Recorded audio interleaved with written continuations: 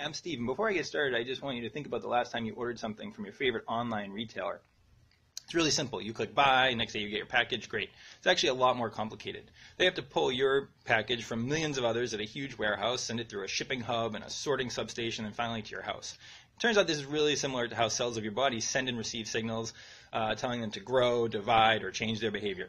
And in the Rodell lab at Brandeis, I study a gene that actually puts the labels on this cellular mail. And we know this is important because people who have problems in this gene develop a disease called Lowe syndrome, which has kidney, eye, and neurological problems like seizures.